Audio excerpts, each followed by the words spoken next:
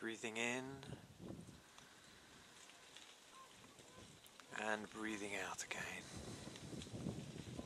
Breathing in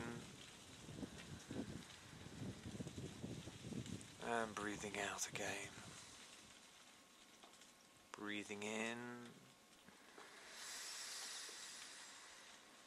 and breathing out again.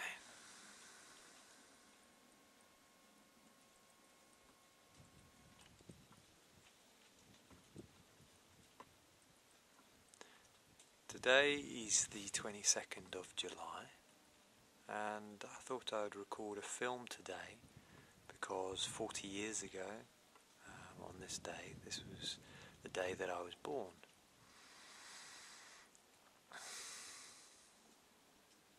So yeah, it's an interesting reflection for me about, it's been 40 years being here on this earth. And I was just talking to my wife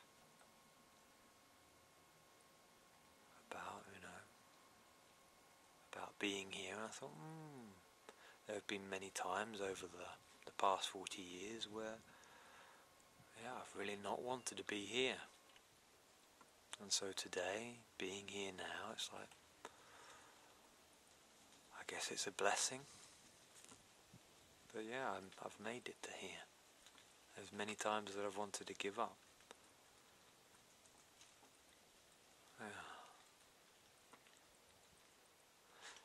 And yet, listening to other people's stories, listening to other people reflecting their own life experiences, many people have had similar things. That maybe they've tried to commit suicide, or they've just not been able to handle being here on earth at this time. And yet, here we are, we're still here. And, maybe today it's a reflection. What have I learned? I mean, that would probably take me a week to tell you what I've learned in this live stream. Essentially, it's just to keep going. Baby steps. Keep taking those little steps and keep moving forward. Even if it sometimes doesn't feel like we're moving forward, we just keep going. Another key thing that I've learnt is about being gentle. I really got that being in the Ajahn Chah Theravadan tradition, about gentleness, seeing how hard we are in the West with ourselves, how we're not gentle, we treat ourselves terribly. The cruelty, especially internally, that we give ourselves, that we give each other through our judgments. That's key for me, just really learning to be gentle with ourselves and with other people. We have this really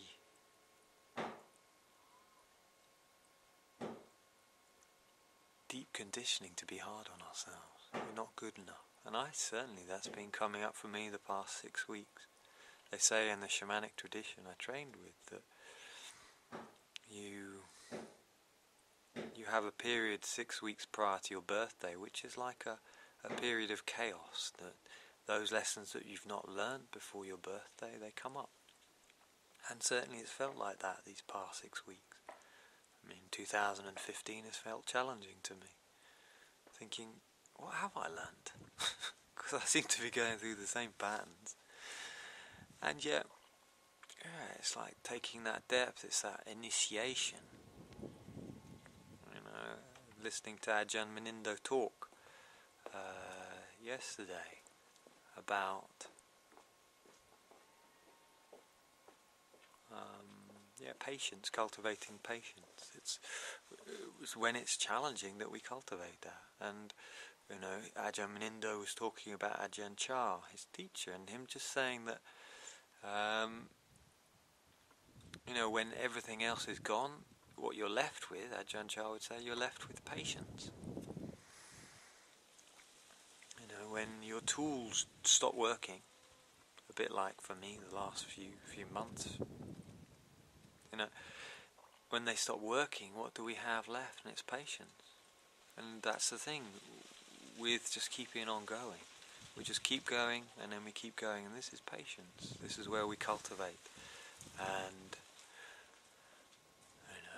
the learning is patient perseverance. Patient perseverance.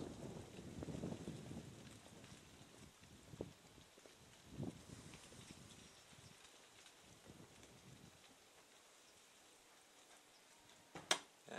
And we do live in this throwaway society at the moment where we do just want to give up, and when we don't get our own way, and through the practice, especially, I've been coming back to this more and more about coming full circle, really immerse myself in Buddhism for the 3.5 years I was in the monastery, and kind of I let go of it a bit after leaving the monastery. Although I was still teaching the meditation and the Buddhism, I was looking at different paradigms like shamanic, like the metaphysics, the law of attraction. And it's been interesting this past year coming back to Buddhism, just seeing how much it really resonates in my own heart.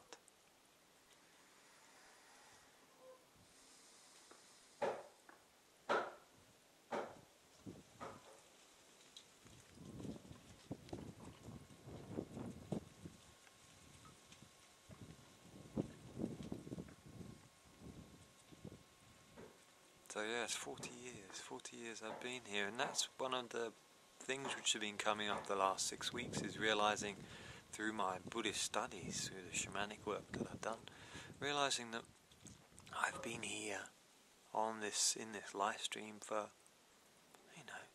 thousands of lifetimes, if not millions of lifetimes, as we all have, and therefore 40 today, coming up to my 40th birthday, it doesn't very mean that much really, because I've been here so many times before, and it's a good reflection, and that's certainly one that helped to break the hold that my ego had on me when I was living in the monastery.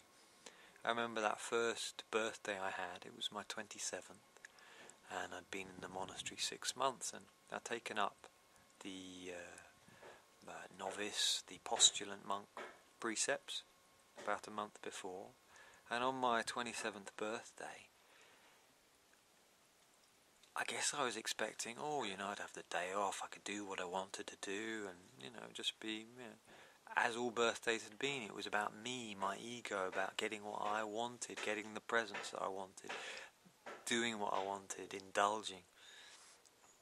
And on the day of my 27th birthday, it was the same as all other days in the monastery. I had to work. I got a couple of cards from the monks and a few gifts, but still got up at 5 o'clock in the morning, still, had evening puja, evening chanting at 7:30, and it was like, but I don't want that. I want to have a birthday. I want to, I might not want to go and drink, but I want to go and have a special time, and I really struggled with that. And yet, probably the start of my breakdown, when my ego started to collapse. This really unhealthy man, boy child. And since then, my birthday, it's been lovely to celebrate, but I guess I haven't had the attachment to it. It's like, oh yeah, it's a nice day. It's lovely seeing friends. This last weekend I spent it with friends, and we just played games. Obviously lots of kids there, the kids that I look after, and I have looked after over the years, and it's just lovely just to play hide and seek and football. We made up some new games, frisball, and yeah, it's just really beautiful, but not getting attached to it. It's like, it's beautiful, but not seeing that I have to get my way. It has to go right. It just is.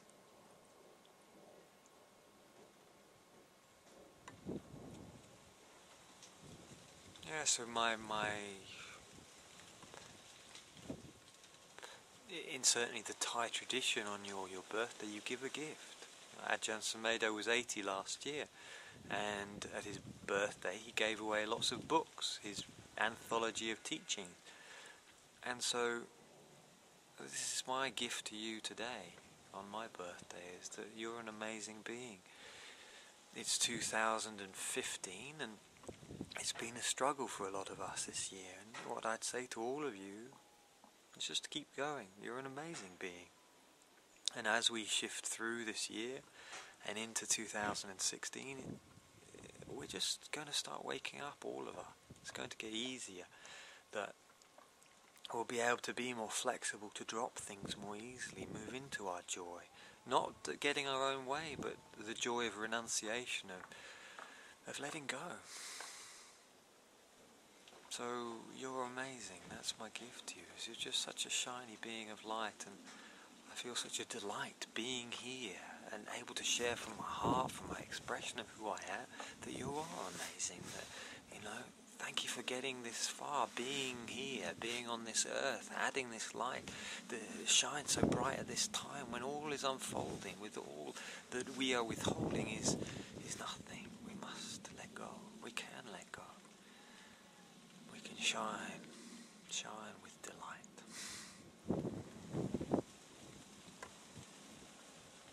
And as the rain starts to fall now, it's like, I'll upload this, and thank you so much for supporting me in my videos or on Facebook, and thank you for all my friends, and your gifts and your love.